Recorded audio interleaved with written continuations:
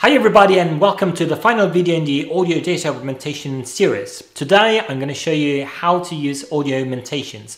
Audiomentations, as you might recall from the previous video, is an amazing library for performing audio data augmentation in Python that allows you to compose different transforms and chain them together and run them with different randomized parameters and with different probabilities of being used.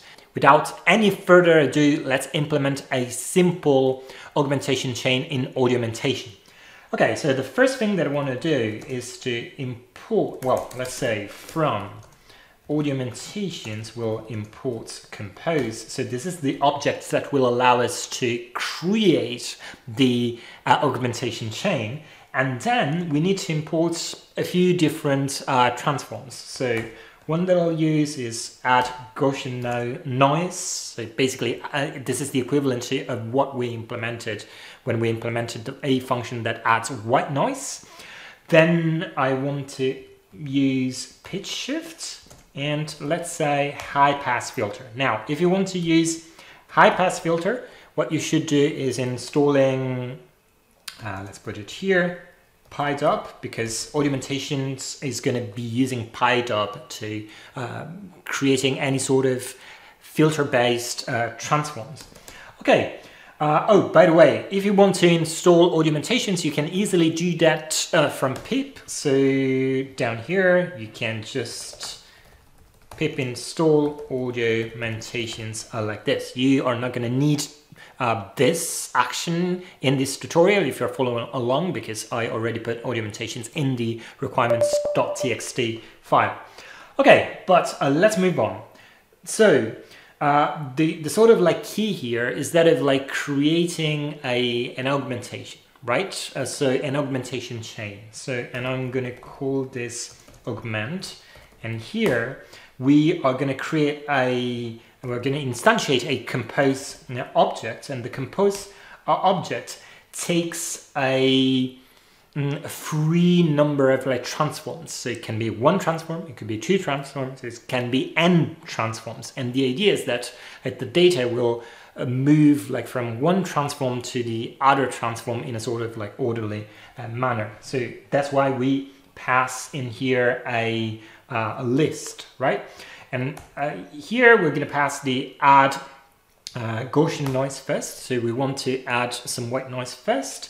And this is the objects, and we want to instantiate this object, and we can instantiate this object with a bunch of like different values. So we need a min amplitude and a max amplitude. So this is the min amplitude, and I'll put 0.1, and then the max amplitude we want to mix in our noise within the signal is, I don't know, let's say 0.2.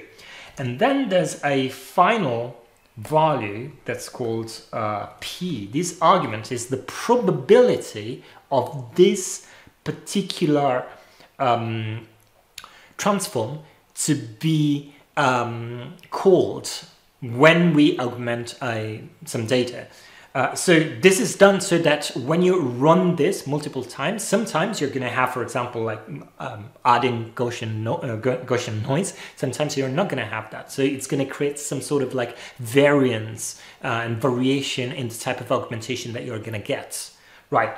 So given like we want to demonstrate this and have like all the different sort of like transforms actually being applied, so I'm going to put P equal to 1. So we have probability 1 of adding white noise. Okay, so this is 1. Then we'll have pitch shifts, and this transform works like very similarly to like any other transform. So we instantiate it and we pass sort of like arguments, and then we need to pass the probability of having this transform as well.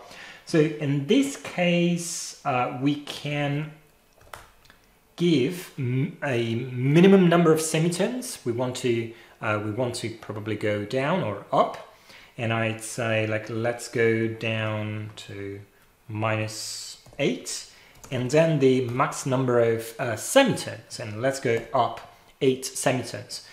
And then we'll pass the probability, and as we did for add Gaussian noise, we'll just pass probability 1. Okay, so the cool thing about this is that also like these parameters, so like the number of semitones that we'll use for pitch shifting is going to be taken randomly, right?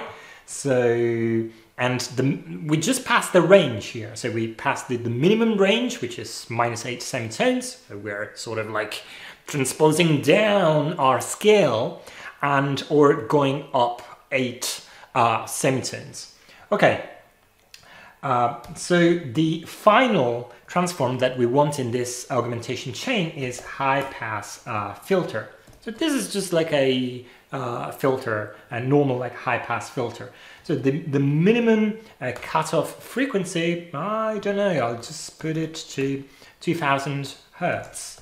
And max cutoff frequency, I'll put it to 4000 Hertz. And the probability, as always, equal to 1.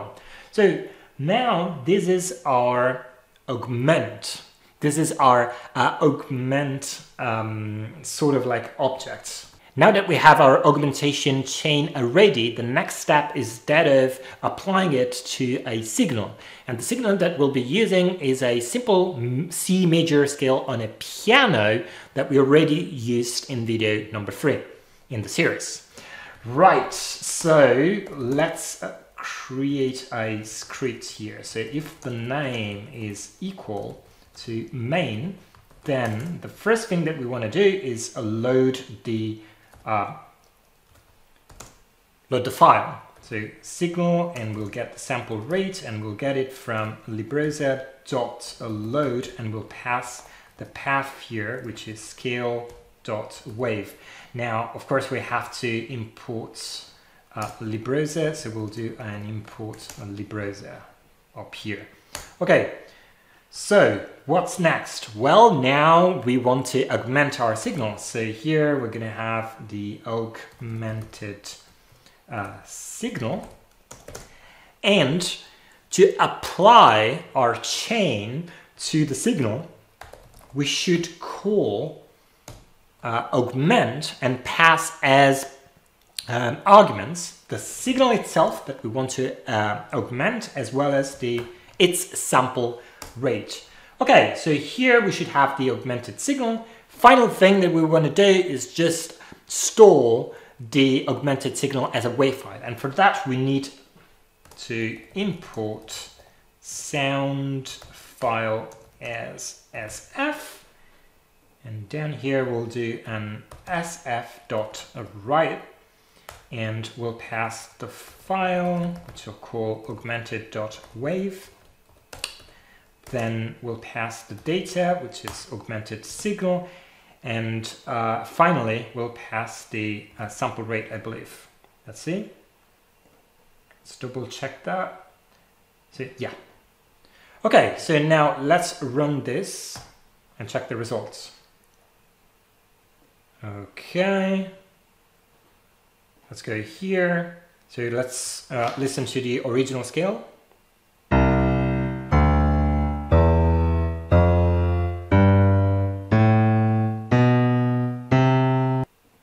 Good. Now let's listen to the augmented scale.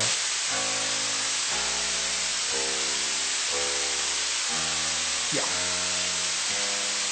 As you can hear, or almost hear, so you have some white noise added here, and then you had a transposition of the scale itself, and you also had a high pass filter there, so it was very difficult to hear like the bass frequencies there. Cool. So this is how you create a very complex augmentation chain just by using a single compose object. So in a very simple manner, you can create very complex augmentation chains which have a random way of like using or selecting parameters for the different transforms, and a randomization of the different sort of transforms that you want to apply. We've arrived to the end of this audio data augmentation series. I hope you've enjoyed the journey. For me, it's been a great time like talking about like this really cool things. By now you should have a very good understanding of audio data augmentation, both the theoretical aspects of it, so what it is, how it is used and why it is important, and the different use cases when you should use it. You've also learned about the different techniques that you can use both in the audio domain and the spectrogram domains, and now you should also be able to implement a few audio augmentation techniques by yourself, and then know about the different libraries that you can use when working in production with audio data augmentation. That's all for today. I hope you liked this. If that's the case, please leave a like and share this video and this series with your friends, because that is going to help the channel grow quite a lot and help having like this free content coming more and more. Cheers for now.